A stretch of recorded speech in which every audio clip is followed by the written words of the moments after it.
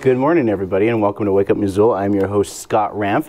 Ushering you into the kind of basically the week that kicks off the springtime. We got a lot of news coming out of the world. One thing I'm definitely going to start off on is a little bit of interesting news right here. It's a cicada. I stole that image from the internet, and I was able to get a nice t-shirt in time just for this occasion. Just the fact that both a 17-year and a 13-year brood is happening at the same time, effectively having about, just imagine trillions of cicadas, or if I were to break it up in better math, just imagine 10 million cicadas coming out of a single acre of land and then multiply that by thousands. So it's ridiculous how much cicadas are coming out. Some of them already starting to pop out here and there just for the small chance to breed with one another. And while doing so, they'll be creating quite a sound that got many people, especially in the South, calling the police for, what's going on? So yeah, there's definitely a lot going on today. And I'm gonna kick things off with some city council this week. It was a 4-hour plus meeting, and they will have no meeting next week because it's the 5th Monday of the month, and usually they don't have city council meetings on those days. This week, highlights of the city consent agenda, any aims to repeal an ordinance developers to clear out asbestos, because the state law is going to be handling a lot of that through the Montana Department of Environmental Quality. Some bed and breakfast is looking to grow their business on up near Poplar Street, which gets interesting back and forth with a city council member as well. Major funding for grants through the Home, CBDG, the American Affordable, the AHTF, which are aimed for urban development grants for funding. Another property subject rezoning was the 8th and 9th Streets, just off of Reserve. So we're going to kick things off. Sandra Vasica, she talks about the urban camping and what the city is doing to help curb some of those trends here in the city of Missoula. There is an official form for reporting urban camping, and if you just Google or use your favorite search engine to look up Missoula forms, urban camping reporting form, that is the best way to get the urban camping notice out to city officials, and they use that to basically to figure out where there are areas that have the most amount of it, and they're usually very, very fast at, handling the issue. And I would highly recommend using the actual form to do that. So if you just Google Missoula, City of Missoula Urban Camping Reporting Form, that's the best way to report those. Okay, and just so you guys know, there are over 500 homeless individuals living in the city of Missoula. And for that form, I can show you the sheet, and you can go to the City of Missoula's website to find this form.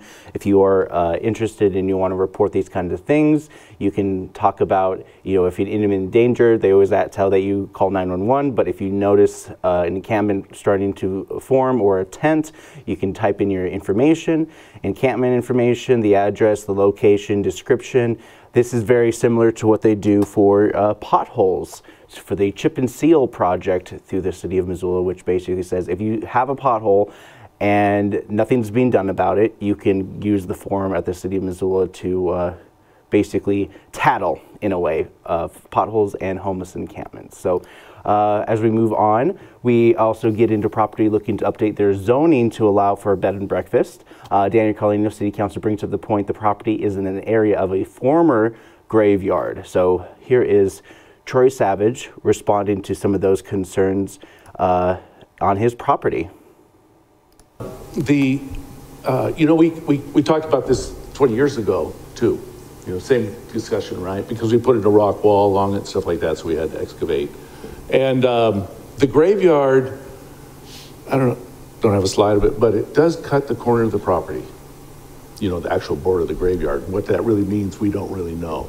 But when we put this apartment in, we are going to have to dig, and we're going to follow all the guidelines and rules of digging. It's an approved thing to do, but if we find something, we stop and let everybody know to come and check it out.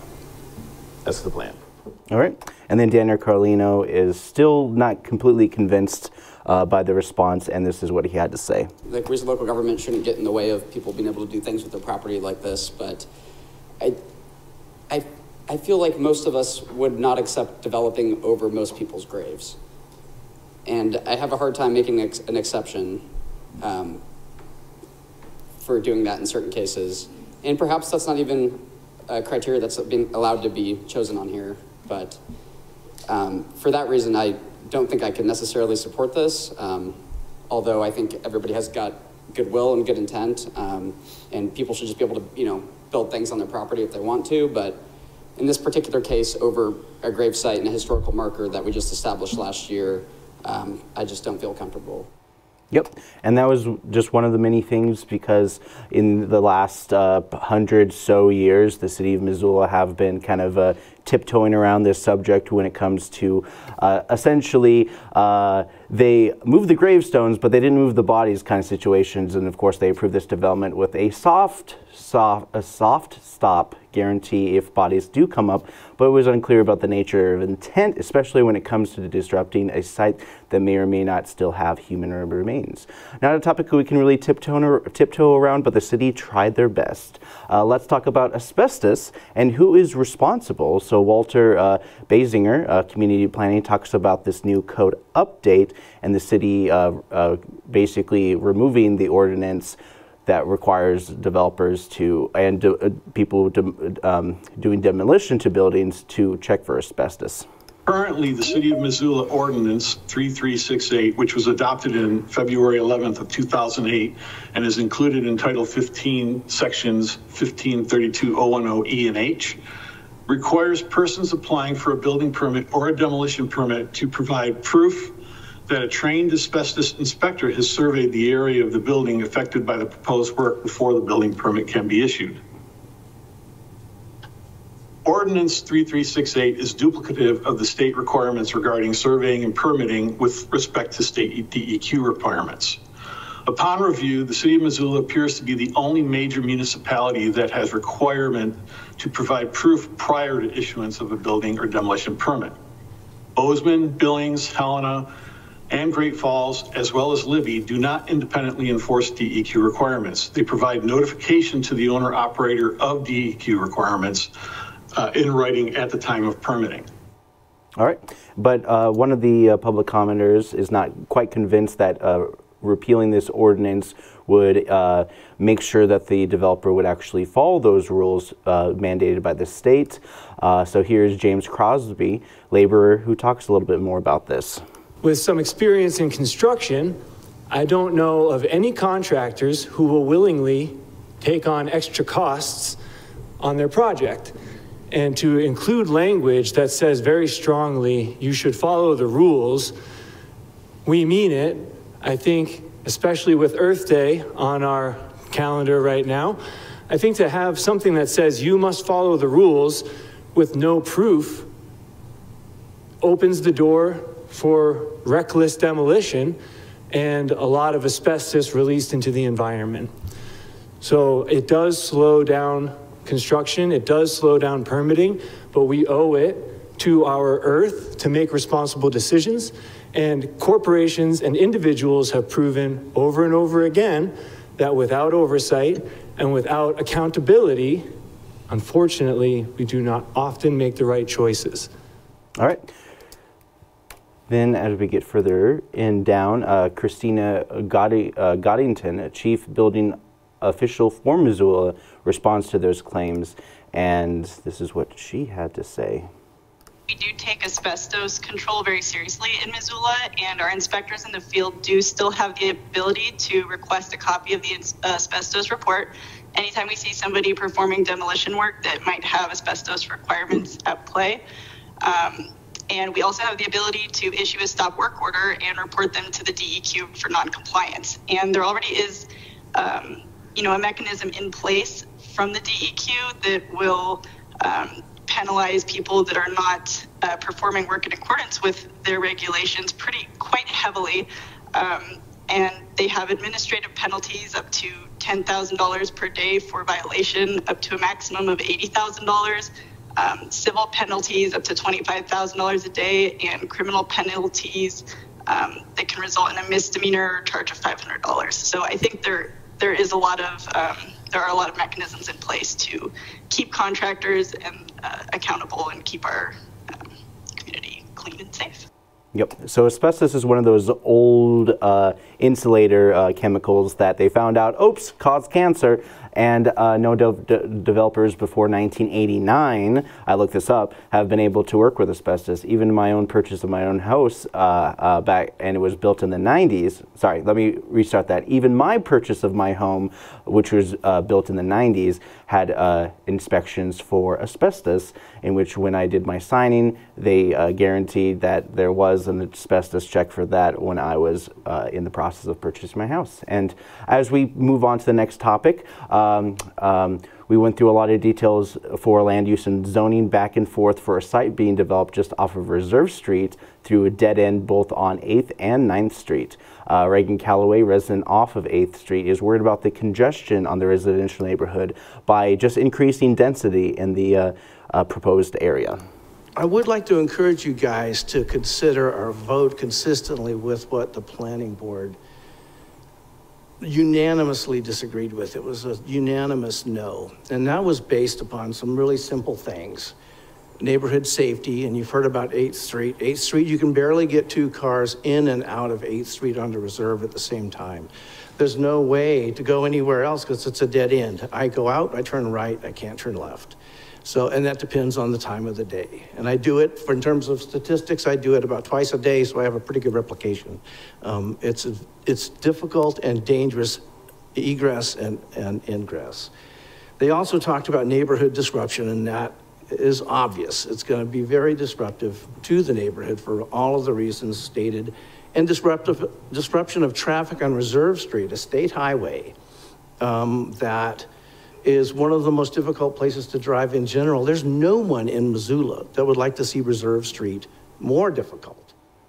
All right. Yeah, it's crazy. Franklin to the Fort area, if you've ever driven that area, take any kind of side streets thinking that you can get onto major roadways and then find yourself at many dead ends, and that's just not counting 8th and 9th Street, which is a very fairly small area, just because I've driven by there and it's like, oh yeah, it's interesting. It's kind of like they made 7th Street and they made some little cul-de-sacs just off of 7th Street, but then there's some extra land right there, and so when they go in there, it's like there's a lot of just like, oh, you got to turn, then you got to turn back, and now you're on a main street to a main street. It's definitely a mess in a lot of those areas. And you know, they also have to take into account the drainage ditch that kind of protrudes through there, not to mention the train tracks. Yeah, Missoula's infrastructure is kind of weird in that general area as well. And anyone who turns left on Reserve without a light is crazy. But I digress. Aiden Rodriguez, resident of 9th Street, also talks about the residential impact with higher density and business. The potential residential traffic increase would double for the rezoning, allowing more than twice the amount of dwellings.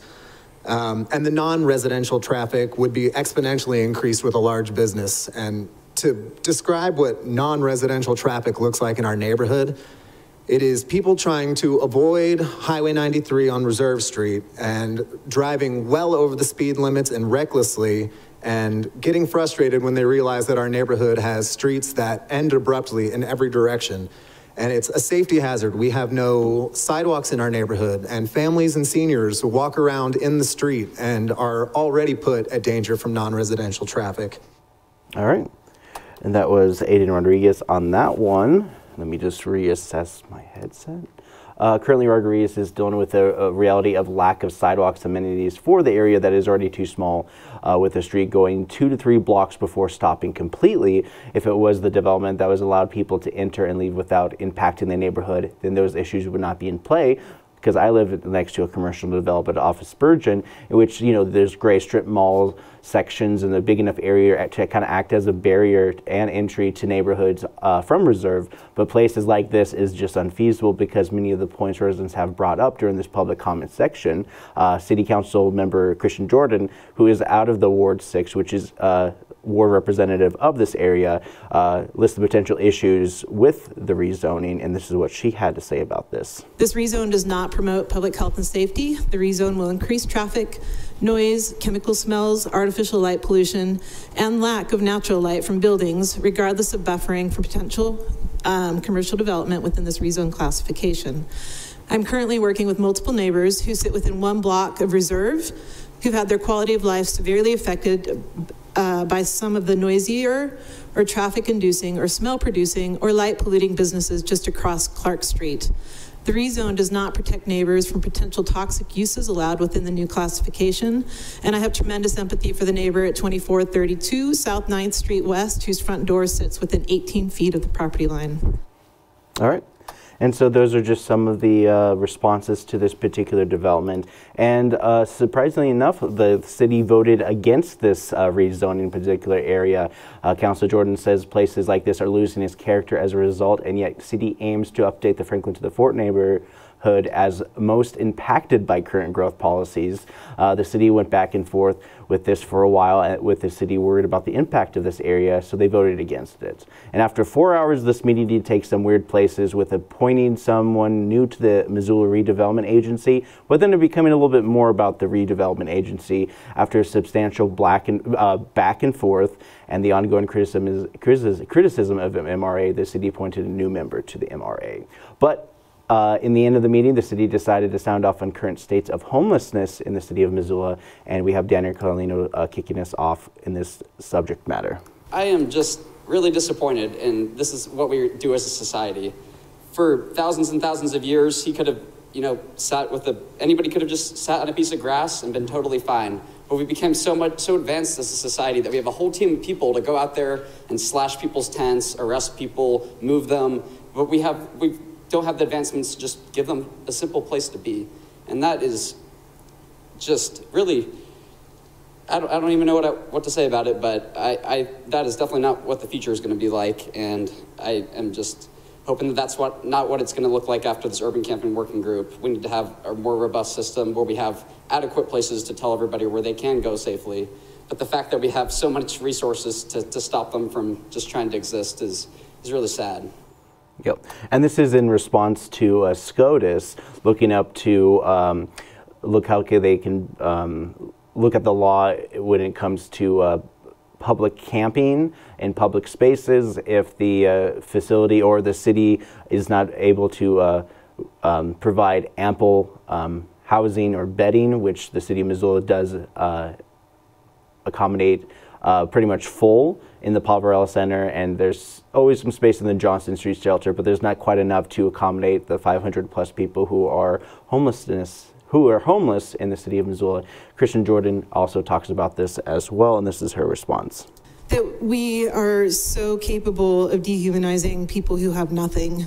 My biggest fear right now is that SCOTUS is going to allow cities like ours to criminalize homelessness. I listened to a lot of the deliberations today, and the questions have nothing to do with humanity. They have to do with classifications and picking apart things that have nothing to do with looking after our neighbors who don't have as much as they need or deserve. And I do hope that what comes out of the Urban Camping Working Group isn't spurned by the potential loss of protections for our homeless community members. All right. And just so you guys know, the Urban Camping Group is a work group that the city of Missoula is inviting residents of the city of Missoula to talk more about homelessness and how they're going to do what they're going to do to help solve these issues. And going even back to Daniel Carlino, the city council member's quote about having a designated space. That's not as easy as you would think, because if you're going to provide a space, you have to provide security, safety, insurance, liability, and there's just a lot of weird red tape getting in the way for being like, oh yeah, just go here. Oh, I was told to go here by this person, so it's their fault that I'm here in the first place. Boom, boom, boom. It's unnecessarily complicated if you really think about it. And City Council member Mike Nugent talks about how the system is in general. But nobody took the time to say the system is failing. The system is failing everybody. And I think that's unfortunate, because You know, if I'd been one of the attorneys arguing, I might have used my closing to talk about how much I think the federal level and states are also failing at this. This is not just a local issue. And one of the things in this work group that, you know, has come up is it's how's the city going to solve it? You know, where can people stay on city land and stuff like that? You know, there's public land that's not city land, it's state land, there's federal land. There are other groups that should be helping. And, you know, I hear this suggestion of a cleanup under Reserve Street and that MDT is going to let people in and do all that. And it's like, that's fine, but that's about the extent of what, in my opinion, the state is actually doing to help solve this, which is next to nothing. And so I would like us to see maybe as part of that Missoula working group that we start putting more pressure on our partners at the federal level and at the state level to say that they are part of the solution as well as us, because that my takeaway from the grants pads discussion is that it's not going to change anything. All right.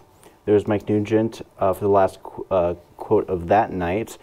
We also have some more meetings through the Public Safety and Health, something that about White Pine, which is a former lumber mill that operated until 1996. And this is going to be the site of the new Scott Street development with all those new residential parks and more. And these kind of heavy industry sites, especially on the north side, just on the other side of Scott Street, are being developed for residential and mixed-use commercial. Tyler Well, Brownfield Community Development Division, talking about some of the cleanup in the site the city will be using for residential development on the north side. And since he is represents Brownfield, he's going to talk a little bit more about the cleanup. The site is listed as a state Superfunds facility under the authority of the Montana Comprehensive Environmental Cleanup and Responsibility Act. As I mentioned before, in 2015, the record of decision, DEQ selected a remedy that requires the city to restrict use of the subject properties in order to mitigate the risk to the public health, safety, or welfare of the environment, and DEQ requires that such restrictions be recorded according to law. Part 1, page 2, and Part 2, page 68 and 70 and 71 references to the record of decision document, which is also available on the agenda. All right, and so as you can see in this particular area, this is Scott Street, pop on the north side, bunch of new neighborhoods popping up over here. I did show a video about the Villaggio, and it's really far up here, but you get the kind of sense and the idea that they really want to develop a lot of chunk of this site just to build residential, expand the neighborhood, just in the general vicinity. The site just off of Scott Street, there were some restrictions on the covenants, but overall the site will be able to be developed through grants and various funding sources aimed at redevelopment through brownfield sites, which is able to get some of that sweet grant money to help clean up the site. They already dealt with a lot of this in the beginning, where they, especially when I was talking about the Villaggio and a lot of those further north sides of the neighborhoods, they already dealt with a lot of this in the beginning when they developed the north side, and so this is a continuance of this as they're moving forward with potential development of the site. I believe it's going to be anywhere between 2026 and 2028 when they really start breaking ground. So City Attorney Ryan Sudsbury talks about the owners have to clean up the site before they develop in the first place, and this is what he had to say about this. City Parks had actually done a lot of work to characterize that site in the 2000s, maybe early 2010s, when they built the park. And there was an environmental consultant brought on to do the characterization work necessary to demonstrate to DEQ that the site was safe for residential use. And for whatever reason, the consultant failed to sort of complete that process, and we can't find the data. Everybody sort of remembers that it happens. Even some of the DEQ staff sort of remember that process being initiated, but it was never completed. So unfortunately, we have to redo that work. And we have already looked to engage WGM to finish the work necessary to characterize the soils at the White Pine Park facility so that we can remove the open space recreational use limitation and have it be either allow for commercial use, or hopefully we think it should allow for residential use once we complete that process. And DEQ is committed, that they're bound by law to remove institutional controls that aren't necessary, which is what Tyler mentioned.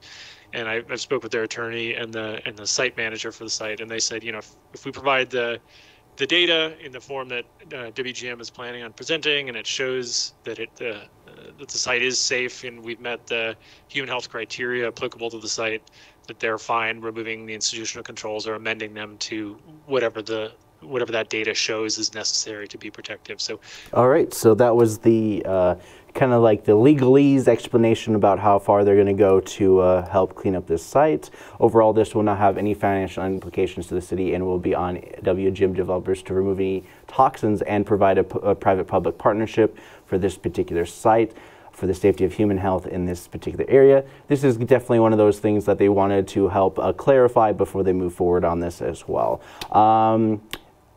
You guys like books? I hate to change the subject so randomly, but I actually was lucky enough to be host somebody from the AAUW used book sale that's happening right now until Sunday, and I'm going to stop talking and throw it to myself with special guest Marilyn Ferris. So this is Marilyn Ferris. She is one of the board members for the AAUW for a used book sale that's coming out. It's the 63rd annual used book sale that's happening at Orchard Homes, kicking off next Thursday, April 25th, and going on through the weekend. So there's all your informational stuff, and we're going to talk a little bit more about the used book sale. So Marilyn. Well, like you said, it's the 63rd annual book sale this year at Orchard Homes, which is just on 3rd Street, the Orchard Homes Clubhouse, and it's been there for a long time. I think most people know where that is. So the way it works is just by donations. Yep. So we operate on donations, and the donations are being taken on Monday and Tuesday only.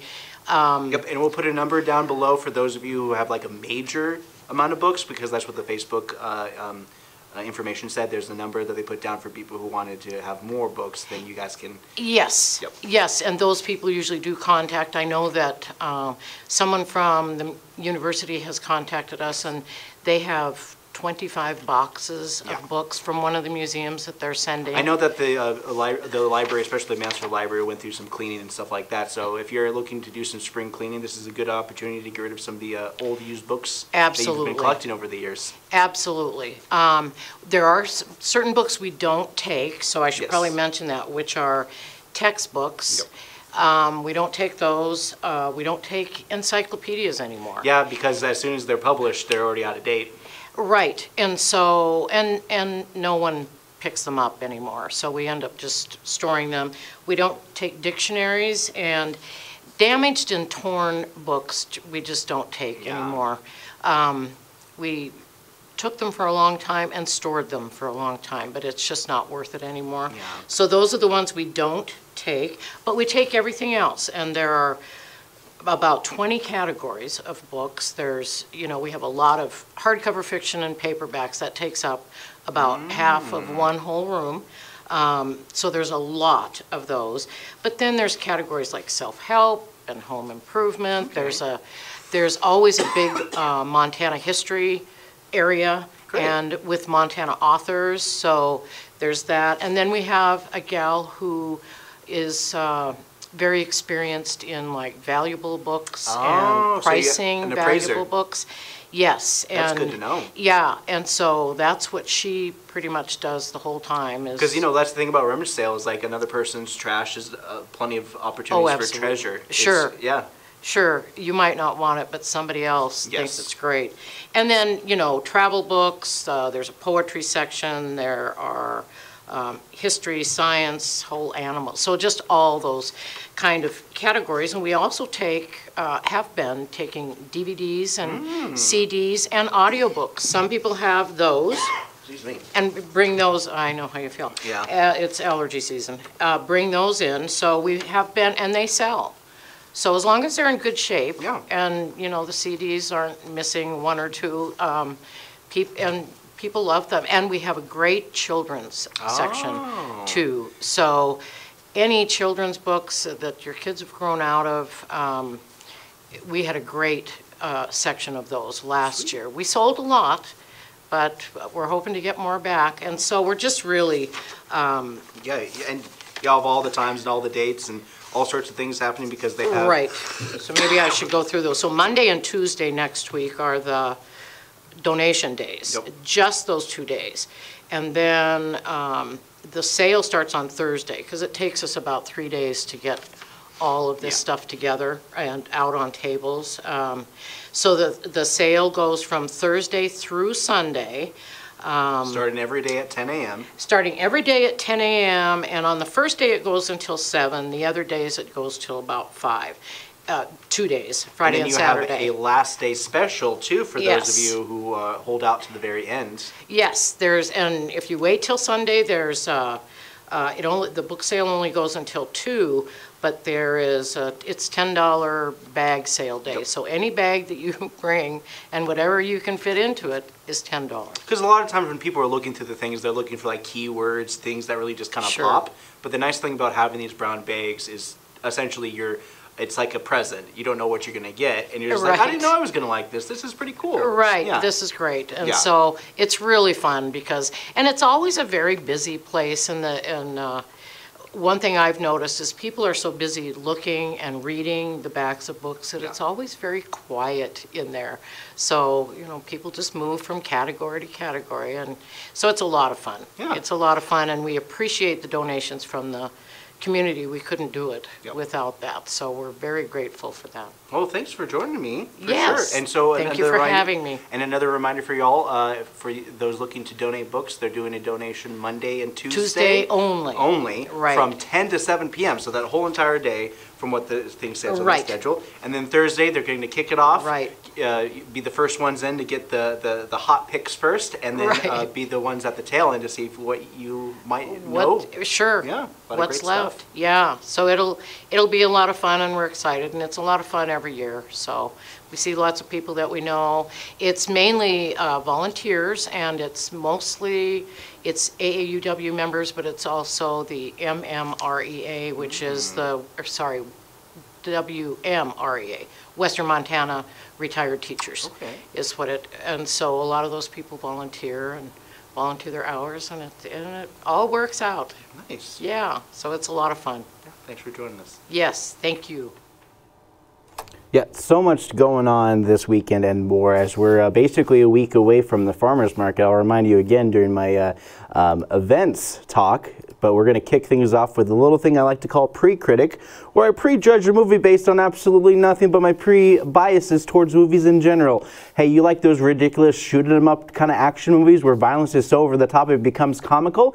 Enjoy one of the Skarsgård brother movies, Boy Kills World. From the 1 chapter to 2 from the It chapter movies, Bill Skarsgård fights for his survival and revenge in the world turned upside down by a dystopian fascist future regime, with only the narrative choice of Bob Burgers, aka Archer from Archer, aka H. John Benjamin from the Wet Hot American Summer as the voice of the can of peas.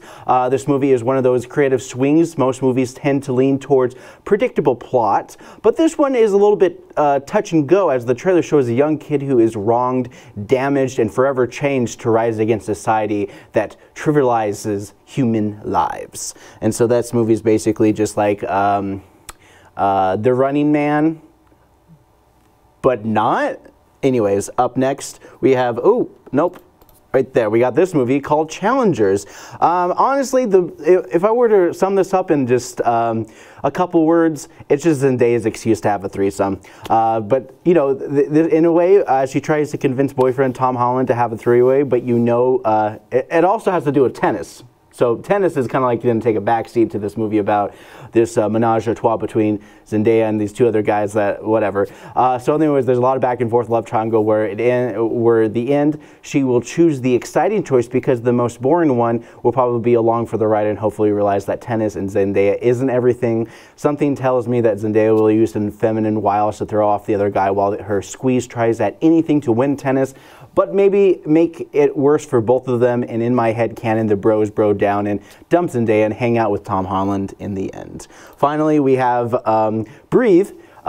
This movie kind of follows the same path of Earth being described as a wasteland where survivors must survive. Breathe is gimmicky because they have to go to each different planet to find oxygen reserves, and the two ladies, a mother and daughter, must find the air before the air runs out and find their dad, who is the king of the air for some reason. I'm not sure, but I think they'll have run-ins with other people wanting to take the air and find a bigger world where air can trade and have special air bars that fights breakout and anything. I don't know. The gal from Resident Evil is in this movie doing her normal kung fu thing or whatever. I don't know. It seems like it's very dramatic.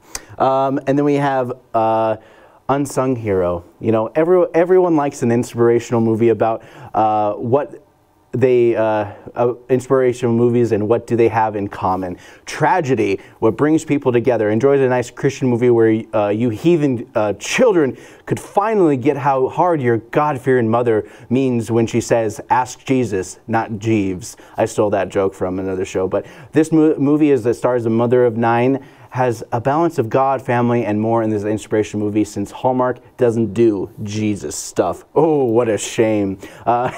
Humane. So essentially this movie is a little less about large families and a lot about reducing population, stave off starvation and supply chain issues, in an alternate look at how far people are willing to go in charge and willing to keep the way they have their normal lives while also reducing everything else in the world for the rest of us. This movie follows the patriarch of a family being like, you know what, I'm good. If I die, then you guys will be taken care of, and everyone's doing it, so we're going to do it anyways. So however, this drama follows this family as they deal with this drama in a world that seems to be cheapening human lives. Sound familiar? When one of the volunteers backs out of we draw straws of an intense standoff with government officials looking for bodies. But I'm pretty sure that how it'll end is that they turn the tables on the government officials and be like, hey, we got a quota, boop-a-doop-a-doop, next house. I don't know. It's weird. It's one of those movies that are very like quirky and they're dramatic, but it comes off as like, wait, is this a satire?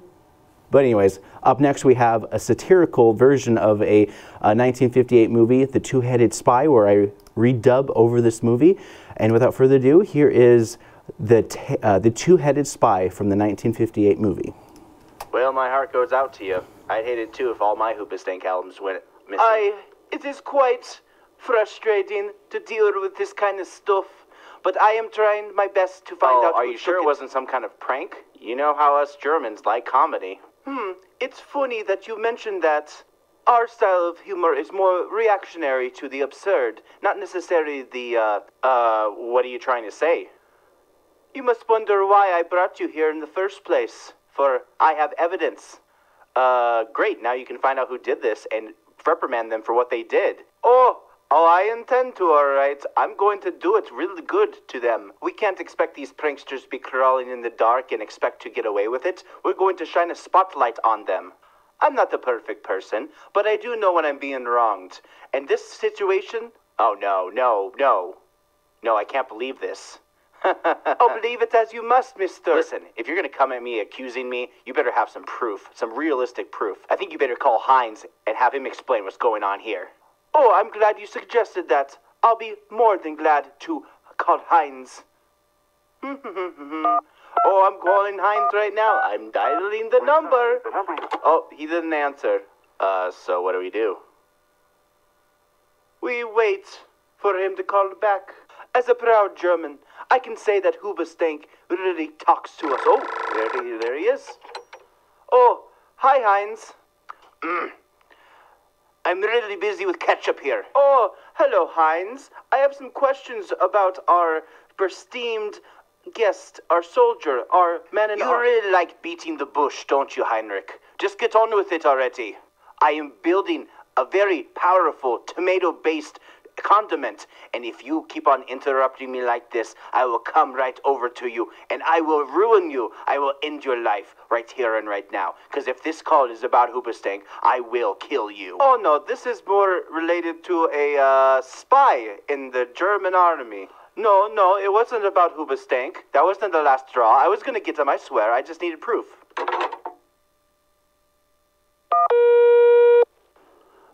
Bring in 2 Venus Witzels right now.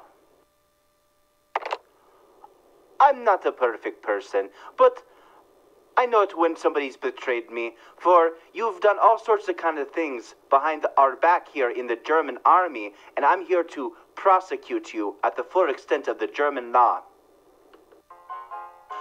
Yeah. No, you don't.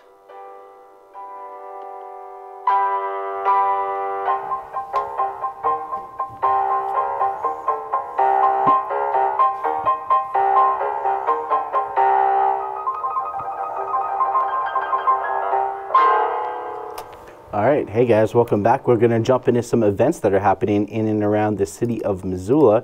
Kicking things off for your event-filled weekend, kicking off this morning especially, is Stroller Strides with the Mommy and Me kind of workout class at Bonner Park. They do this every Friday, most mornings at 9:30 a.m. Also, we got the Missoula Butterfly House and then the Secretariat. They have open hours at 10 a.m. They usually have a butterfly release of some of their new butterflies around 10:30 a.m. depending upon if they're ready to come out of the chrysalis. Missoula Food Bank and Meals Distribution opens at 10 a.m., goes until about 1 p.m. most Fridays. They have longer hours on Tuesdays and Thursdays for people to be able to get fresh and nutritious food without breaking the bank. It is a food service and a meal distribution center. They also do a thing with the library in the afternoons through Lego Club. Introduction to Soldering, a lifelong learning center, is one of their many different items. Soldering is a great tool for people who want to make their own jewelry and more. Lifelong Learning Center in general is a great additional education class for people who just want to pay per class and not pay for a whole education experience. Tiny Tales at Missoula Public Library starting at 10:30 a.m. This is every Friday. They do story time on Saturdays at 10:30. The difference is Tiny Tales skews a little bit more towards hands-on activities versus story time, which is more about somebody who leads a reading group in front of a bunch of kids. Lunch at the Missoula Senior Center. Missoula Senior Center hosts a lunch every weekday at 11:30 a.m. along with the Poverello Center is also doing their own lunch at every single day at 11:30 for meal distribution. They also do breakfast and dinner. Yarns at Missoula Public Library. This is a great way for people to stitch, crochet, make their own clothing, yarn, knit, and all that kind of stuff. Every Friday at 12 noon on the 4th floor in the Blackfoot Board meeting room. And like I said, Lego Club also has after-school meals in conjunction with the Missoula Food Bank. And as we get towards the end of May, we'll have free lunches for those 18 and younger here hosted at the Missoula Public Library and also at the Missoula Food Bank. A youth adult writers group, if you're into literature and you want your kid who is very creative to kind of hash it out and learn to write, the library hosts a young adult writers group every Friday at 3:30 p.m. And then as we jump further in, we're going to have the Blibby, the Wonderful World Tour. So Blibby is coming to Missoula for the Ultimate Curiosity Adventure in Blibby, the Wonderful World Tour. So imagine the Wiggles, very kid-friendly, very song and dance, and learn Blibby, and special guest Mika as they discover what makes different cities unique and special. There'll be monster trucks, excavators, and garbage trucks galore, you bet. It's kind of like Bob the Builder, but it's like a modern Bob the Builder because there's always some things for that. But warning, this is a kid-centric event like the Wiggles and Bob the Builder. So also happening tonight is a folk music at Imagination Brewing Company featuring Chris Pumphrey. We got Rebecca Kelly of Strumming Bird Vagabond at Highlander Beer Folk Music. Jazzula is going to be hosted at ZAC, Zootown Arts Community Center, this weekend, starting at 6:30 p.m. Martha Scanlon and John Newfield at the Wilma is going to be playing some folk music at the Wilma Theater. Raised by Wolves is going to be multi-genre music at the Old Post, starting at 7 p.m. And then since it's the fourth Friday of the month, the For History Buff is going to be doing a lecture talk after hours at the Missoula Public Library starting at 7 p.m. It's called Beyond School Marms and Madams, and so you get to learn a little bit of history of that and more. And also Disney's Beauty and the Beast is going to be playing at the MCT this weekend. It's a colorful collection of fantasy fairy tales featuring some of Disney's most beloved characters and greatest musical numbers. They'll be featuring it this weekend and next weekend and beyond, as MCT will be wrapping up their Missoula Community Theater season for the summer of summer camps and fun for the kids who want to get into the theater. 40 over 40 at Westside Theater. This is dance-centric for people who are 40 to try to get back into the rhythm and emotion and all that kind of stuff at Westside Theater, starting at 7:30 p.m. Bright Star is going to be at the University of Montana. They're doing their theater and dance in school. Are proud to present Bright Star from throughout this weekend. And this is part of their dramatic musical, features books and stories by Steve Martin and music, lyrics and stories by Eddie Brickwell. Inspired by a true story, Bright Star tells a sweeping tale of love and redemption set against the backdrop of Appalachia in the 1920s and 40s. And so it's their last week and you want to check it out. Travis Yost at Cranky Sam playing acoustic music at 8 p.m. G-Space presents Dark Matter is going to be playing some hip-hop and more at the Monk's Bar at 9 p.m. Uncle Funk is going to be playing some funk music at Union Club, a place that things to dance to. And like I said earlier in the show, we got Saturday, one more week into the OG Farmers Market kicks off May 4th in downtown Missoula area from 8 a.m. to about 1 p.m. Bunch of vendors, bunch of different kinds of things, all that kind of fun stuff happening. We also have some indoor fun for Mismo Gymnastics and also Missoula YMCA Saturday morning, started at 9-ish in the morning. Forestry Days at Fort Missoula. So this is where they're going to be doing cutting a lot of trees, climbing up on a lot of wood, and held at the Montana Historic Equipment area and the Garnet Grothin Memorial Arena at the Historic Museum of Fort Missoula, brought to you by the Society of American Foresters and UM Woodsman team. This is a timber sports event that you won't want to miss. And so that's happening all weekend long, Saturday and Sunday, starting at 9:30 a.m. But the big day is tomorrow. Wild Wander, springtime at Fort Missoula at the Svalin Island. Montana Natural History Center is teaming up with Fort Missoula, and they saunter through the Fort Missoula Native Plant Garden, speaking to the variety of plants and that are either food or medicine before skipping down the secret garden that is Slevin's Island along the Clark Fork River to greet many fresh spring green. And then we jump into story time at the Missoula Public Library at 10:30 a.m. on Saturday. We have a museum tour at the Missoula Art Museum that also includes a teen open studio for teens looking to get into art, have art provided, and have lunch too at 12:30 every Saturday at the Missoula Art Museum. And then also MCAT does the MCAT Saturday drop-in until the end of May. This is from 1 to 3 p.m. MCAT hosts a Saturday drop-in for kids to do stop animation, make movies, and more. Learn to Hunt Montana. The Montana Natural History Center is doing a Learn to Hunt starting at 1 p.m. They also have kid activities featuring Missoula Rocks at the Montana History Center at 1 p.m. They're doing a lot as they're kicking off through their summer season. Earth Week, all under one roof. The Missoula Public Library is hosting Valerie Bayer and Catherine Sedeneven Demi of Northern Rocking Nature Journaling for another adult class on nature journaling. They'll continue exploring the techniques and joys of nature journaling. That's going to be at 1:30 p.m. You'll probably be in the 4th floor, but you want to check with the library staff about more information about this either today or tomorrow. It starts at 1:30 p.m. on Saturday. Predator feeding. Missoula Butterfly House does a predator feeding Saturdays at 3:30 p.m. You get to see how bugs eat other bugs.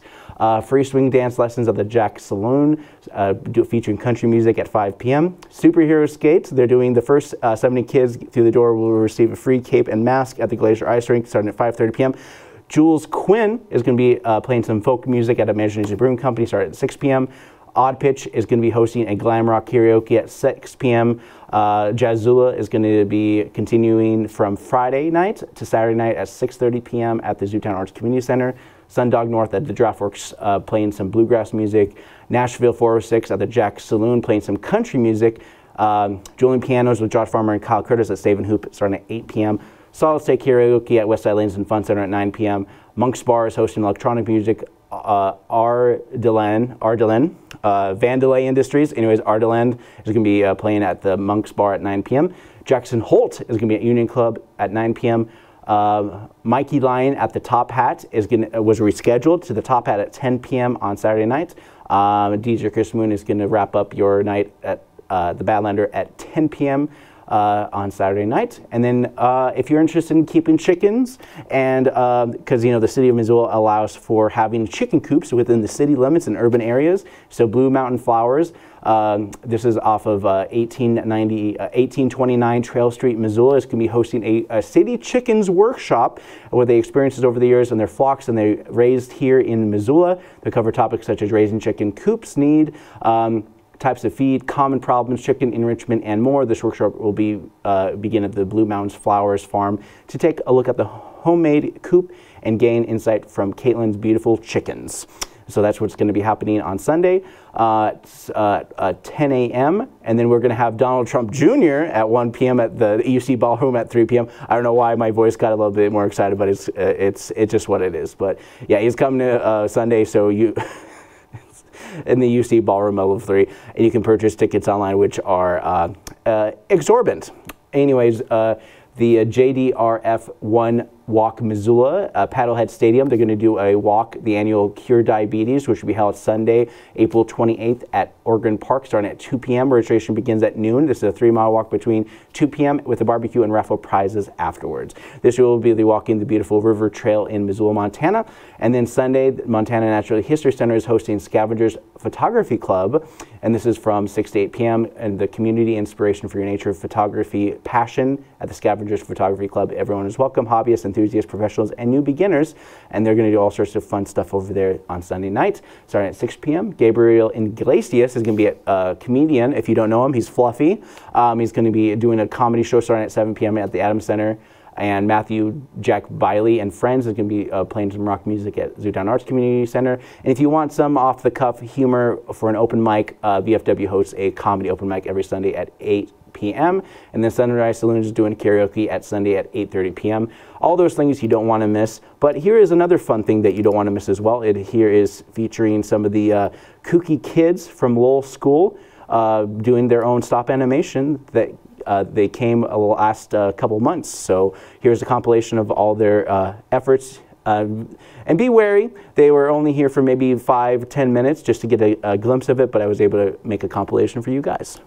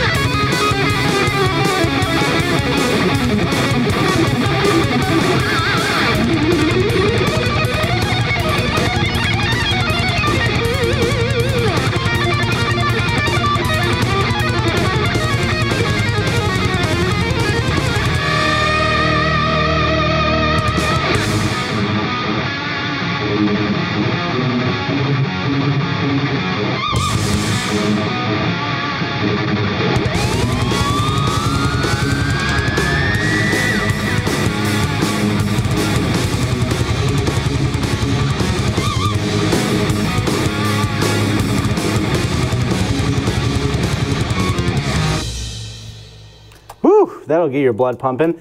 And speaking of getting your blood pumping, you know, here's some news things that are happening in and around the city of Missoula and Montana. House Bill 442 failed after months of being litigated since the 2023 legislation session. The House bill, if passed, would have allocated that marijuana money and made Montana towards conservation roads, trails, and veteran programs, to name a few. But Governor Gianforte took issue with the bill and vetoed it on the 11th hour, forcing this litigation to take place. There's some context. However, much of the litigation time did not bear fruit as the motivation to get the votes to override the veto failed at 14-2, which the governor said, "I applaud the Montana legislature for today rejecting radical judicial overreach as the court sought to meddle in the legislative process," end quote. It is not been the first time the courts have dealt with many laws passed over the years with the students suing the state for a clean and livable climate, along with abortion policies that failed because Montana's privacy laws. The Montana Wildlife Federation, Wild Montana, and Montana Association of Counties claim, quote, delay tactics and political maneuvers, end quote, the governor used to thwart the veto override push and pledged to introduce similar legislation with the legislature convenes in 2025. And so right now the money will go to a general fund among addiction treatment, parks and trails, and habitat work. So this was basically kind of like they wanted to create this bill to help really allocate a lot of this money, but when they originally were drafting this and having the creation of this marijuana legalization in the state of Montana, they're just throwing it to random things here and there into the general fund in general. But then they realized it's like, oh, now we can now we have some real money coming in through the state, and we can use this for one thing or another. And then right now, it's just kind of like they push the lines further of just kind of continuing doing what they've just been doing. The Supreme Court is weighing on the homeless encampments in public places when shelters are full. They talked a little bit about this during City Council, how they're appalled about potential decision, and this is something the City of Missoula and many communities have done into trying to mitigate encampments that started popping up at the Johnson Street shelter closed for spring through the summer. Advocacy groups argue that allowing cities to punish people who need a place to sleep will criminalize homelessness and ultimately make the crisis worse as the cost of housing increases. So maybe not make housing so expensive in rent. Not to mention people who are in the less than zero status tend to not be able to afford tickets that were once issued for illegal camping in the first place. Many examples from across the nation came to a head in 2018, which saw fines as high as $295 per ticket in rural Oregon towns, which saw a major federal lawsuit which resulted in the Ninth Circuit Court of Appeals, which we finally got to just this last year, where that's where public encampments, if the towns are unable to provide adequate shelter, the people can shelter in public spaces. And so that's why we had such a major issue. And they could legally do that, even though we don't feel comfortable with them doing that. So SCOTUS will decide this matter by the end of June. And so this is something that's kind of on the horizon. And the city is looking intently at this as they're also working through the urban camp working group going as well. So a new invention of a global cooling is making news via NPR, and it seems like a precursor to offset carbon emissions. But what started out as a giant mirror reflecting sunlight to offset global warming effects in weather patterns changing in recent years has become a couple of guys popping balloons in the atmosphere. Metal tanks full of helium, sulfur dioxide, gas filled with these balloons up to be popped when it gets too high with the altitude and the pressure. The sulfur dioxide, which is layered with the atmosphere about 6 to 30 miles above the Earth's surface. When the balloon pops, the sulfur dioxide gas turns into particles, reflecting enough sunlight, the company says, to offset the warming of 175 gas-powered vehicles for a year. So the geared towards funding, this is an organization called Make Sunsets, and their campaign to $1.2 million as of Monday when the story dropped. However, the U.S.-Israeli startup called Stardust Solutions that plans on someday launching reflective particles into the stratosphere has raised $15 million, according to Chief Executive Officer and co-founder Yanel Yavav. Stardust inventors include Solar Edge, an Israeli green energy company, and Oz Ventures, as Israeli-Canadian venture capital fund that highlights its website a partnership with Israel's Ministry of Defense. And so as we get a little bit further into this, it's kind of interesting how we're even talking about Israel in general, because it's very much like how we transition. And yeah, and just this last week, a major war package for Israel, Ukraine, and even Taiwan got passed with $95 billion. And so far, as a response, a lot of college campuses across the United States, kicking off with Columbia, where even their own president decided to throw their own students on the bus by allowing the police to essentially stop the protests. So instead of kind of reacting, be like, oh yeah, you keep doing your protests, whatever, they just decided to be like, oh, we need the police like right away to stop this going. And so that's definitely a very interesting kind of situation going on here. And so far, there's been a lot of campuses across the United States that have been definitely cracking down on a lot of these protests. And it's kind of funny because we're at the anniversary of the Kent State. Not to mention, I heard and also an interesting fun fact as well is that in '68 was the premiere of Planet of the Apes, and yet we're having another Planet of the Apes coming out this year. But you know, that's just some trivial knowledge for sure. But overall, these protests have hit a nerve, and as a result, potential National Guard was being floated as a deterrent for these protests. So I kind of want to end it there. I have nothing more I can say because I don't have enough time in my show. So I wanted to thank you guys for joining me. And for Wake Up Missoula, I'm Scott Ramf.